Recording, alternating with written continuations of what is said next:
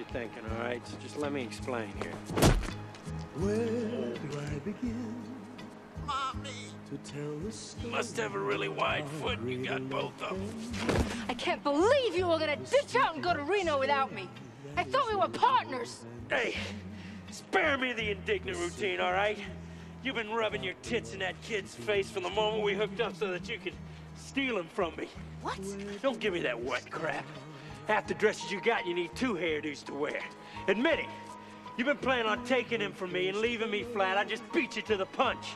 How dare you accuse me of anything? Ish worships you and all you've done is feed him a lot of bullshit so you can line your own pockets. Come on, right now. You and me, bud. What? Hey, look, listen, lady. I've done a lot of creepy things in my life, but I'm not gonna lower myself into having a fist fight with a girl. Stop that!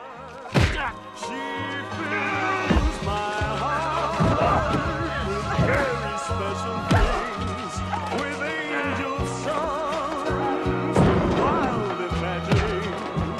She fills my soul with so much love that anywhere I go, I'm never lonely with her.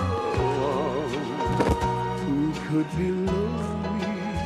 I reach for her hand.